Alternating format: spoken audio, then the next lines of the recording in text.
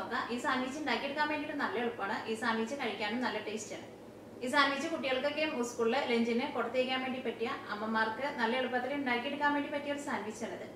ഈ സാൻഡ്വിച്ച് ഉണ്ടാക്കിയെടുക്കാൻ വേണ്ടിയിട്ട് പുഴുങ്ങിയെടുത്തേക്കുന്ന ഉരുളക്കിഴങ്ങ് വേണം, ക്യാപ്സിക്കം വേണം, മല്ലിയില വേണം, പച്ചമുളക് വേണം, ഗരം മസാല വേണം, കുരുമുളകിന്റെ പൊടി വേണം, മല്ലിപ്പൊടി വേണം, പിന്നെ ചീസും വേണം, മയോനൈസും വേണം. ചീസ് ഷർഡ് ചെയ്തത് വേണം. ഇതെല്ലാം കൂടിയിട്ട് മിക്സ് ചെയ്തിട്ടാണ് ഈ സാൻഡ്വിച്ചിന്റെ ഉള്ളിൽ വെക്കാനുള്ള മിക്സ് ഉണ്ടാക്കുന്നത്. ഈ മിക്സിലേക്ക് ചീസും മയോനൈസും ഒക്കെ മിക്സ് ചെയ്തിട്ട് എടുക്കുമ്പോൾ ഈ മിക്സിന് ഒരു പ്രത്യേക ഒരു ടേസ്റ്റ് ആണ്. ആ ടേസ്റ്റ് നിങ്ങൾക്ക് എല്ലാവർക്കും നല്ല ഇഷ്ടമാവും. അപ്പോൾ നമുക്ക് നോക്കാം ഇതെങ്ങനെ വെജിറ്റബിൾ സാൻഡ്വിച്ച് ആക്കാന്ന്.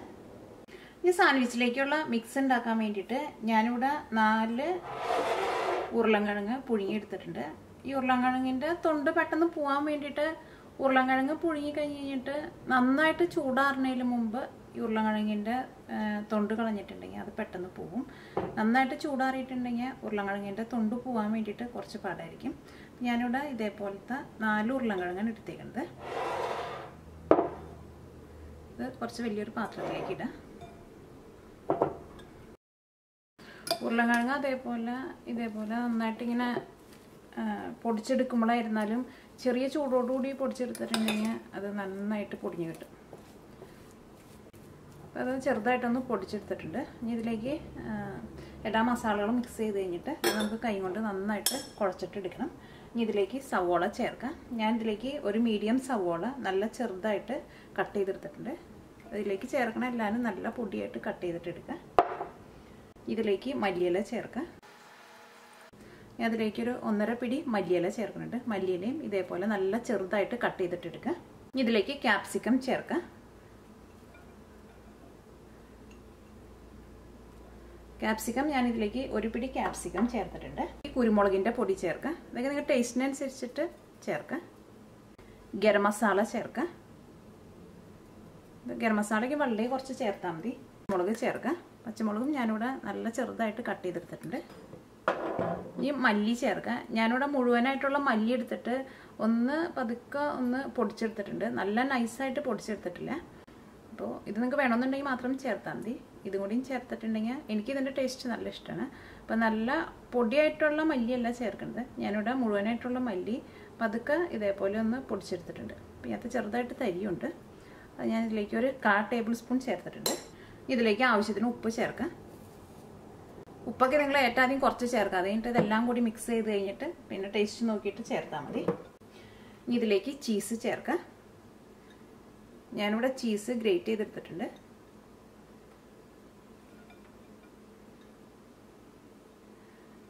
ഞാൻ അതിലേക്ക് 2 പിടി ചീസ് ചേർത്തിട്ടുണ്ട്. ഇതെല്ലാം കൂടിയിട്ട് കൈ കൊണ്ട് നന്നായിട്ട് മിക്സ് ചെയ്തിട്ടെടുക്കുക.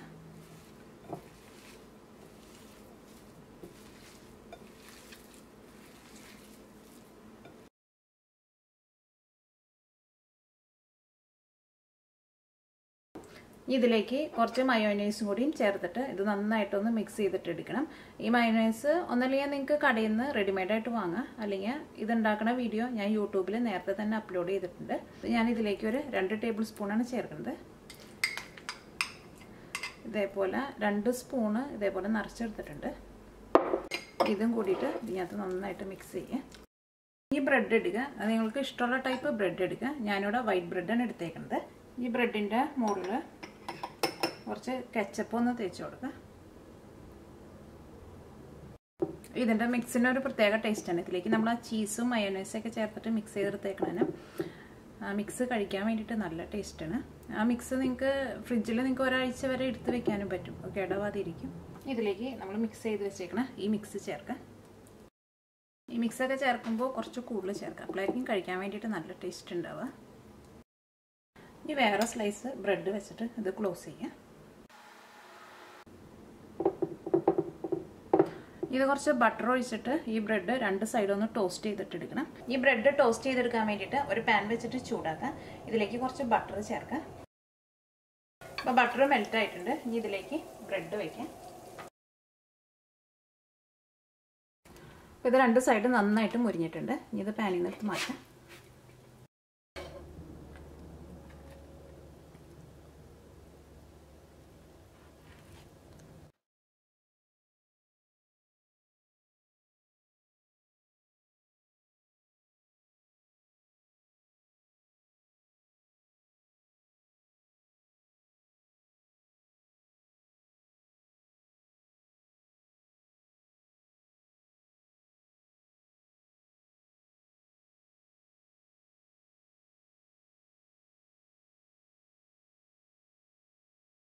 ബ്രെഡ് സാൻഡ്വിച്ച് റെഡി ആയിട്ടുണ്ട്. ഇത് ഉണ്ടാക്കിയെടുക്കാൻ വേണ്ടിയിട്ട് നല്ല എളുപ്പമാണ്. ഇത് ചൂടോടുകൂടി കഴിക്കാൻ വേണ്ടിയിട്ട് നല്ല ടേസ്റ്റ് ആയിരിക്കും. ഇത് ചൂടാറിയാലും കഴിക്കാൻ വേണ്ടിയിട്ട് നല്ല ടേസ്റ്റ് ഉണ്ടാവും.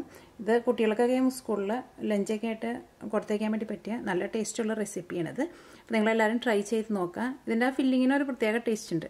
ഇതിലേക്ക് നമ്മൾ ചീസും പിന്നെ മയോനൈസൊക്കെ മിക്സ് ചെയ്തേക്കണേനും ഫില്ലിങ് കഴിക്കാൻ വേണ്ടിയിട്ട് നല്ല ടേസ്റ്റാണ്. അപ്പോൾ നിങ്ങളെല്ലാവരും ട്രൈ ചെയ്ത് നോക്കുക. നിങ്ങൾക്ക് എല്ലാവർക്കും നല്ല ഇഷ്ടമാവും.